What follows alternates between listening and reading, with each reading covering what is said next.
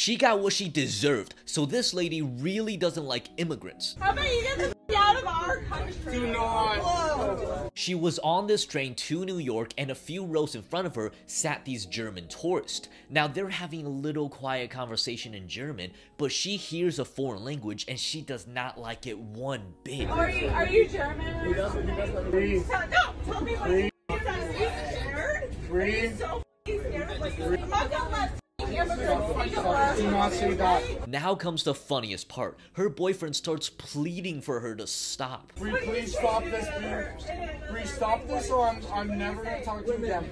When she's done bashing the so-called immigrants, who are probably just tourists, her boyfriend says this. So I'm an immigrant. You know I'm an immigrant too. You know that, right? She has been identified as Brianna Pinnix, and she was immediately fired from her high-paying senior position as a talent acquisition specialist.